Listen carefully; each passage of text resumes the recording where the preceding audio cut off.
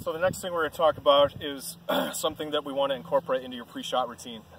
That's going to even further kind of help this process. So we need to start kind of talking about mental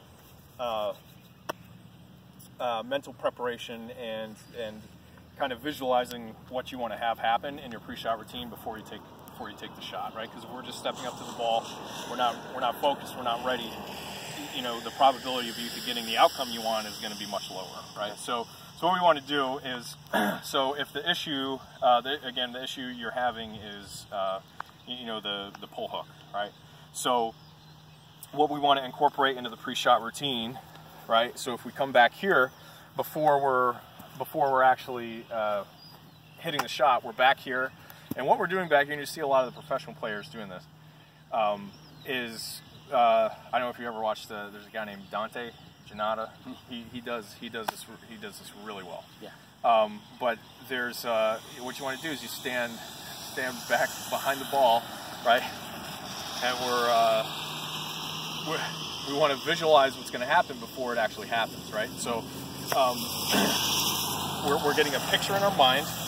So if we want the ball to start to the right of the target, right? So if that flag's our target, we want the ball to start to the right of the target and come back to the left.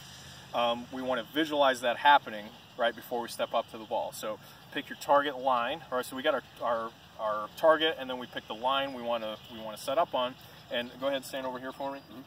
And then what we're going to do is we're going to practice. So if we want to hit that draw, we have what it looks like, what we want it to look like in our mind, and then what we're going to do back here is now we're matching a feel to the picture, right? So if we know that this is what we want the ball to do, now that's visualized and imprinted in our mind, we have to figure out how does that feel, right? What's the feeling of that club coming shallow, like we talked about, out to the right with the proper amount of club face closure through the ball. So take a second, just kind of practice that. Take a deep breath, kind of relax.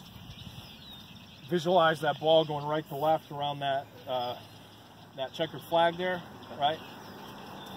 Match the feel of the path and the hands and the follow through, and then when you feel like you're ready, step up to the ball. The brain shuts off, and you just execute.